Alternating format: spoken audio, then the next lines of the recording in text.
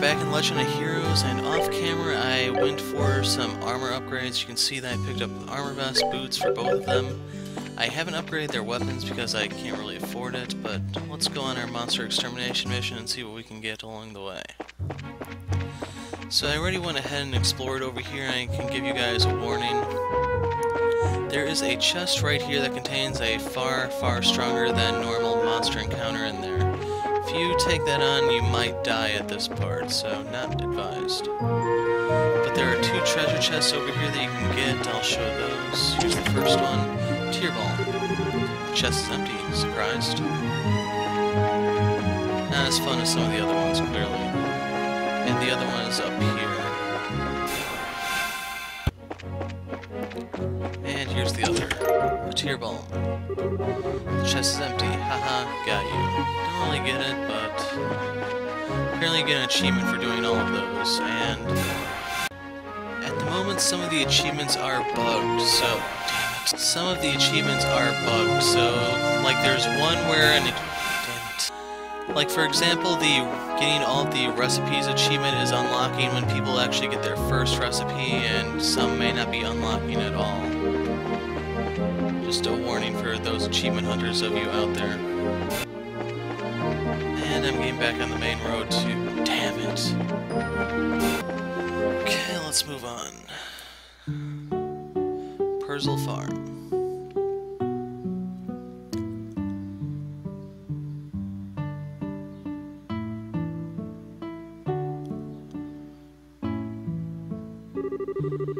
No matter when we come here, this place is always so tranquil. It's hard to imagine monsters running amok here. I certainly don't sense anything out of the ordinary either. Anyway, let's go ask someone here to fill us in on the details. I wonder if Tio is home today. So, let's explore a bit. What's in the greenhouse? Nothing. Peek in the other one. A crate, but it has no meaning.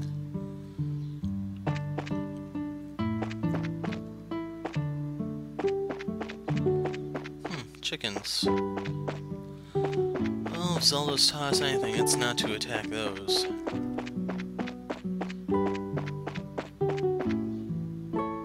There's a human. Joshua, Stell. Hi, Cher, how have you been? Do you know where your mom and dad are? They're not home right now. Tio's outside if you want to talk to her, though. So, who is Tio? Damn it. I want to talk to the other kid. It's Joshua. Did you come to play with me? I wish I had the time, but I'm afraid today I'm here for work. Work? That's no fun if we can't play. Maybe later if there's time. The kids here really like you, Joshua. Okay, let's peek inside.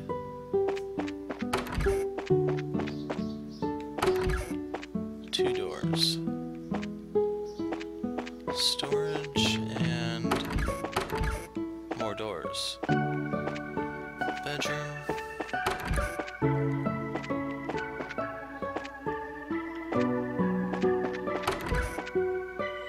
Okay, this doesn't seem to be like your other typical RPG where you can rummage through people's things.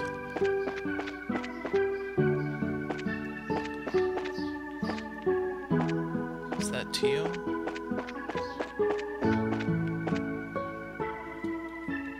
Now, how do I get in there?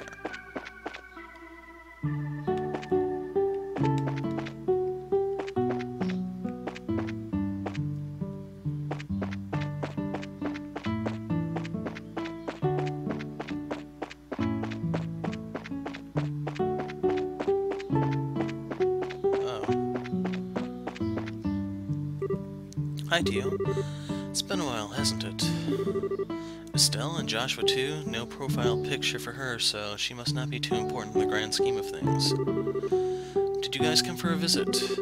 Not exactly, we're here on bracer business. We heard that you've been having some trouble with monsters. Estelle and Joshua explained the work. You finished all your training? That's wonderful news. Maybe you can help after all. So, there really are monsters giving you trouble, huh? Regrettably, that's been the case for the past several days now. thanks to which I'm suffering from a lack of sleep, which means the monsters only come out at night. You're very perceptive, Joshua. It'd be better if you got all the details from my father, though. Imagine you should be back from delivering the milk and vegetables any time now. So, who's here that wasn't here before? They're in the house. Good afternoon, Mr. and Mrs. Perzel. How's everyone getting on these days? Well, if it isn't Estelle and Joshua, barging in through the front door without even knocking. What brings you to our neck of the woods? Did you come here to see Tio? We were actually just chatting with her outside. To tell the truth, we're here on an errand today from the Bracer Guild. So we hand the referral and start talking.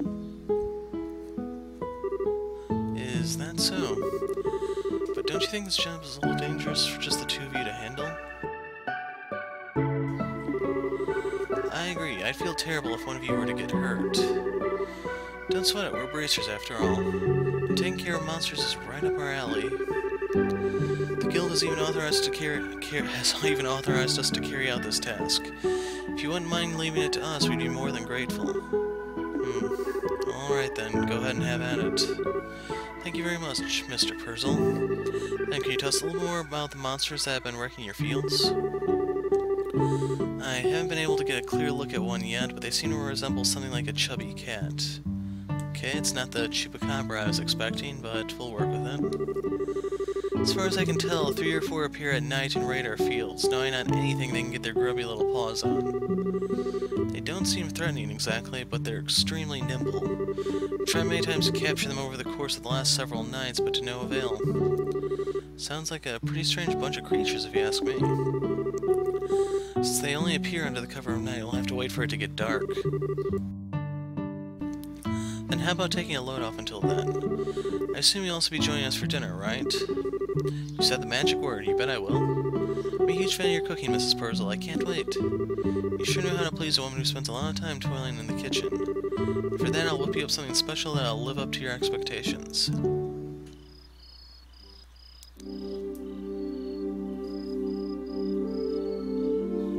So, we have to do a patrol here, I think.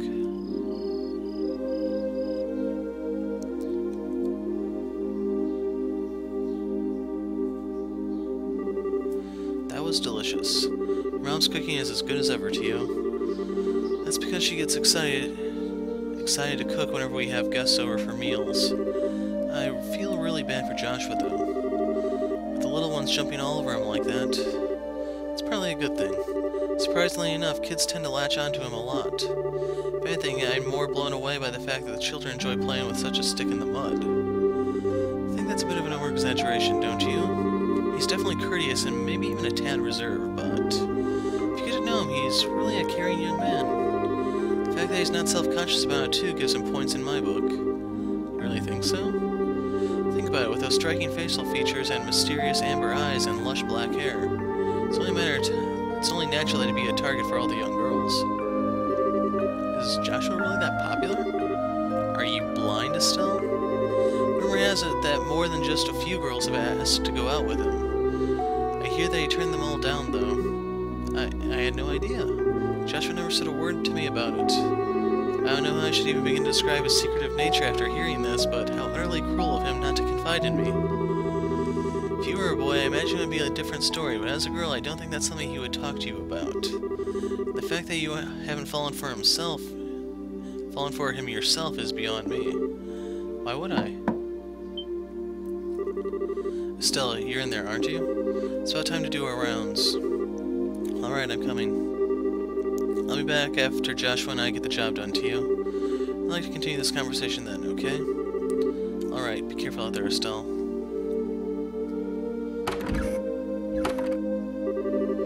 That girl, she's either completely out of touch with matters of the heart or just plain dense. Poor Joshua, he really has his work cut out for him. Seems as though the monsters always show up around at about this time. We better go outside and take a look around. What's going on, Estelle? I've got to ask, Joshua. You don't happen to have any secrets you're not telling me, do you? Come on now.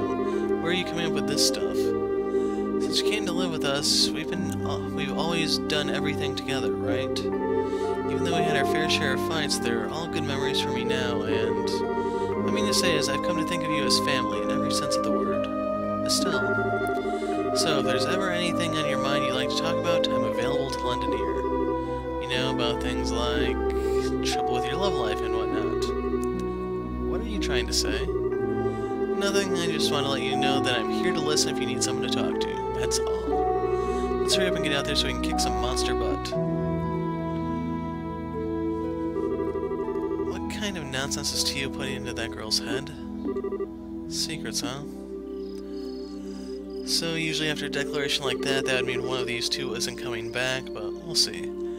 Wow, it's really dark out here in the countryside. So Joshua, how do you think we should go about making the rounds? Let's see. How about we start by checking around the house first, then move on to the fields, stable, and greenhouses. We should be able to cover the entire farm by doing it this way. Alright, let's go. So there is potential to mess this up. I'm going to go ahead and save right here. And let's try not to blow it.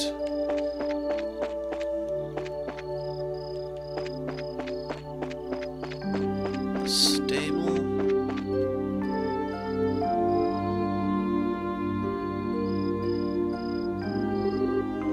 No monsters here. Alright, let's keep moving.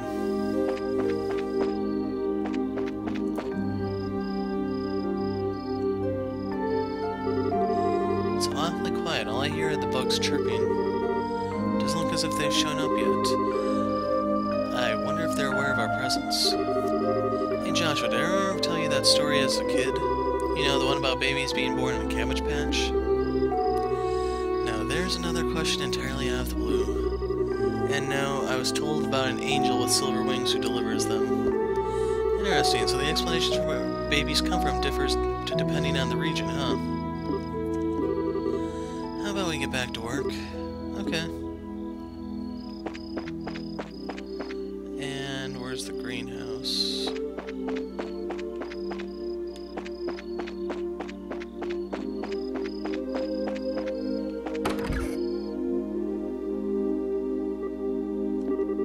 I should have figured monsters wouldn't bother coming in here. The glow of the ornaments sure gives this place a romantic ambience.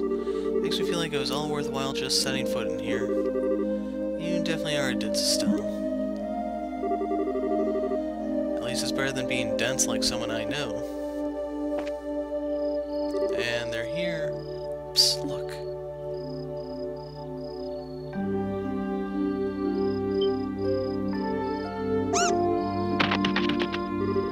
It's getting away. Hey, get back here, you little furball. I can still sense its presence. It's staying put on the farm for the moment. Well, good, because it's about to get caught. So, where is it? Kinda wish I could zoom out here.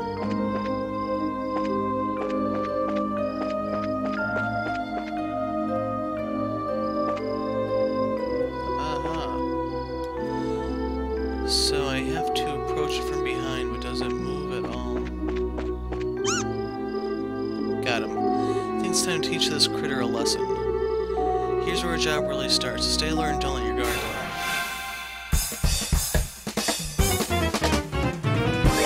These things look like possums.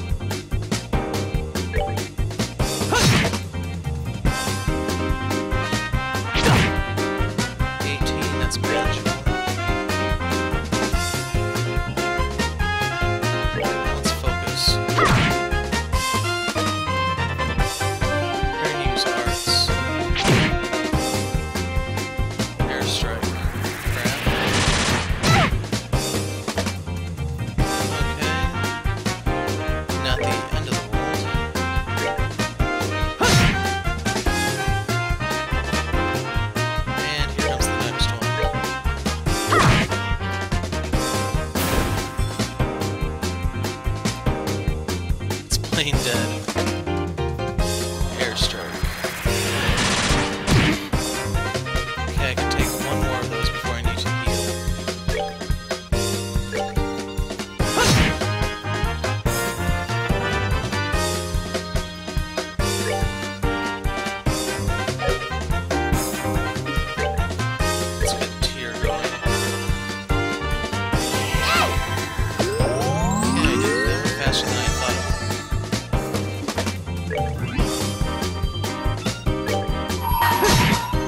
jump in here to steal the turn. Let's do this!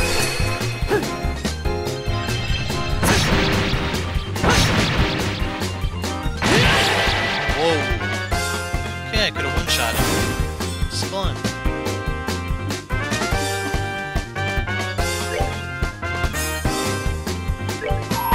And I'm gonna steal the 7th turn.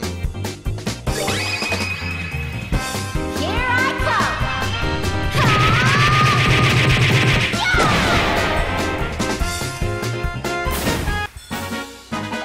Piece of cake! Level 6. And that's a lot of time element. We had a pretty good deficiency of that, so that's very welcome. We also got some earth. Got a dirty carrot.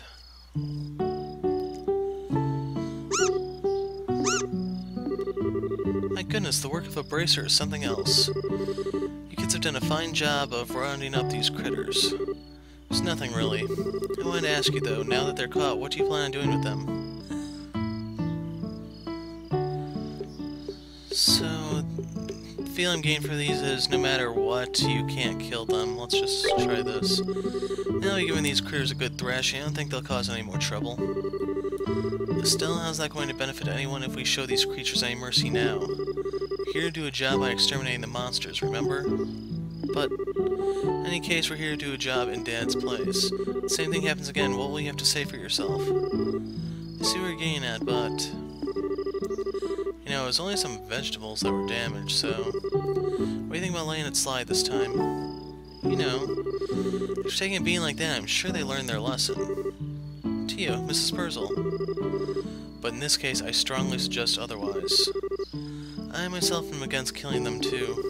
Whether it's us or them, the fact of the matter is, we're all living beings trying to survive on the same land. To some degree, I think we need to be mindful of those creatures living around us as we go about our daily lives. I know you may disagree with me, Joshua, but would you mind sparing these critters just this once? Understood. Since this is coming from the ones who suffered the actual loss, I won't object to your request. I'm really sorry about this, Joshua. I know I had you two come all the way up here. I'll make sure to reinforce the fence and devise a way to prevent this from happening again. Then that's that. Alright, you critters, you better count your blessings. If we catch you around here again, you won't be so lucky. Now scram.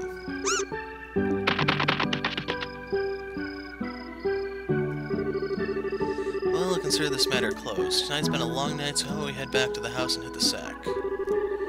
Two of you are more than welcome to spend the night. Sounds good to me. I appreciate your hospitality.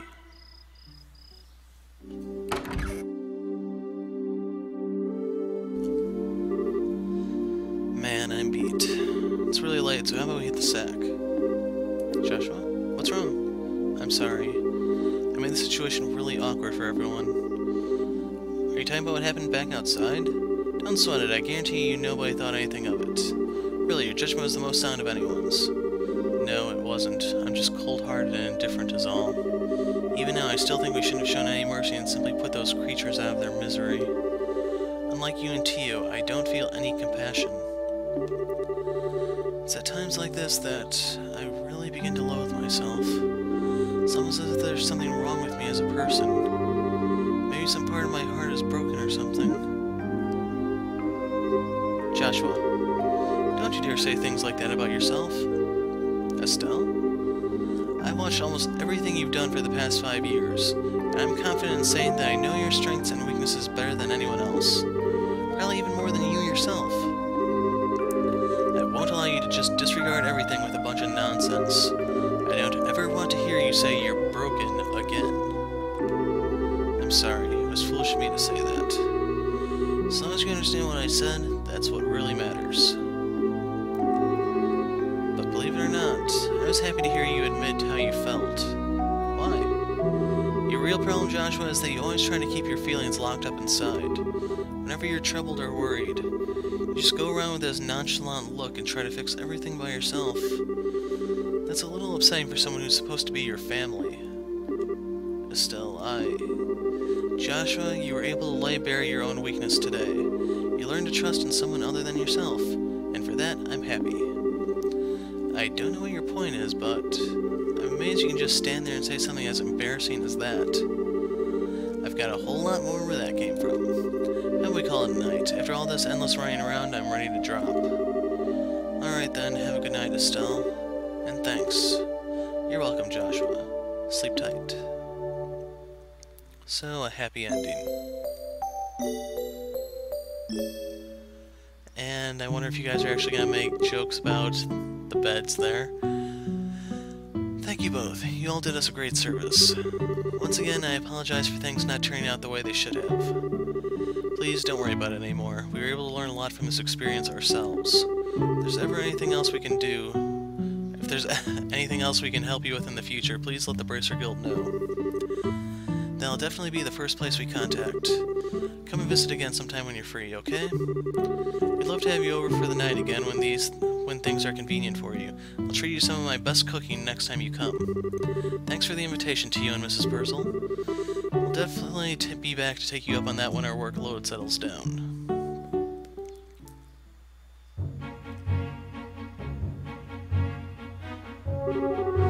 Alright, how about we head back to the guild? After we report this one, we can start on the next. Sounds like a plan. On to the next one.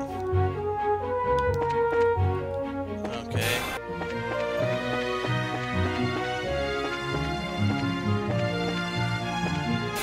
And one thing I can mention real quick is I am intentionally fighting here because I want to replenish the CP I lost from the boss battle.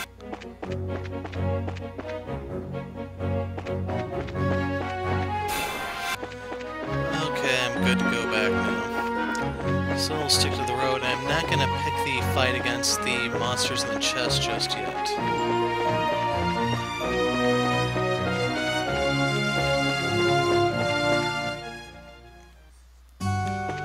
So let's go report in and see how we did.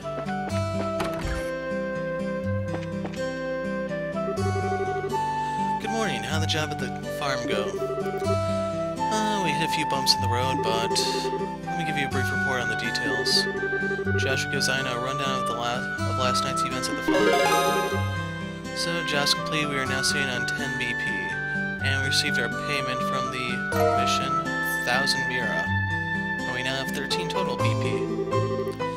Current rank is Junior Bracer 8th class. I see, so you ended up setting the monsters free because the Perzel family requested you to do so. I think it was premature on their part, but I won't pursue the matter any further. Is it okay to leave things at that? The mission of a Bracer is to protect civilians and uphold justice. However, there are many ways we can protect those around us, and there are as many forms of justice as there are stars in the heavens. As a Bracer, it is your job to be able to discern these things. Indeed, our work has very profound implications if you think about it in that way. That's because we aren't an organization that deals strictly with monster problems. We also intervene when disputes arise between nations. To become a high-ranking Bracer, one must have more than combat strength. A well-honed mind and flexible problem-solving skills are also required. A sharp mind and problem-solving ability, huh? Serious? The road to the big league sounds a lot steeper than I originally thought. Well then, your only choice is to devote yourself to working hard every day. And since you're both here, why don't I give you the details of your next job? Those are the words I've been waiting to hear. I'm ready for anything, so what have you got lined up for us this time? Another monster that needs a good whipping? Not this time. The next job will entail the transportation of goods. And get this, your client is none other than Mayor Klaus himself. Really? A request from the mayor? Do you think it'll be alright leaving such an important task up to us? From what I've heard, it's a pretty simple job. In any case, I'd like you to speak with the mayor directly about the job details. And we also have new jobs up here, 4 of them. So I'm going to do that in the next video.